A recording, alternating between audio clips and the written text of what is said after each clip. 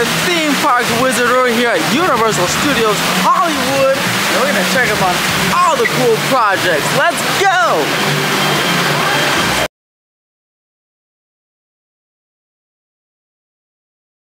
Looking at the Power Up Cafe. It should be open soon, maybe. Should be open soon, and they're gonna put a sign right there, right on that big thingy, right over there. And yeah, it's pretty good. Okay. Well, looking at the Power Up Cafe. Should be opening soon, right after Horror Nights. And looks like the rest of the Nori facades are getting refurb as well. Boom. Atlanta. Philly's Toys back open from this refurbishment with a beautiful new paint job. It's hot out here today, so see some good use.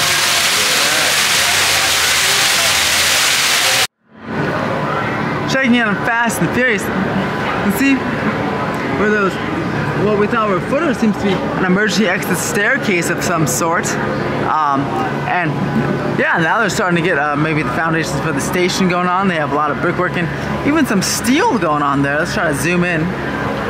Yeah, so got some steel work going on over there, and the rest of the site, yeah, a lot of earth movers and graders and still terraforming that mountain, getting ready for kind of vertical construction. You can see the crane is gonna go right in that pit right over there, because that is where the they're putting that rebar and they're gonna put some concrete. That'll be where the tower crane goes. That'll be not this time. This is the ground crane, but a tower crane, like when you see like a skyscraper, they'll go and log all the track pieces into place and do some footer foundation work. So that'll be pretty exciting as well. Looking over at this side, we have this machine doing machining things. Say they built a trench for some piping. Otherwise, yeah, just some grading. This is their construction fence. This is where they enter in. Yeah, this will be the feature site of the Immelman dive boot. Pretty cool.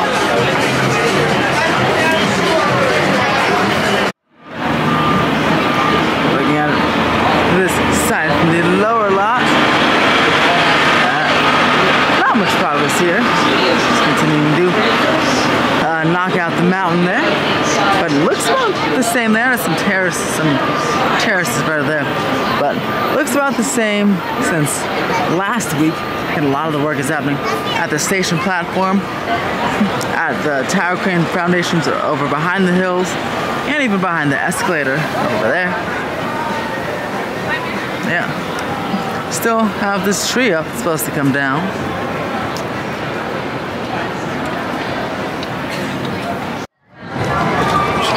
Looks like the Potter Locker relocation project has started. I know we were tracking this one for quite a while.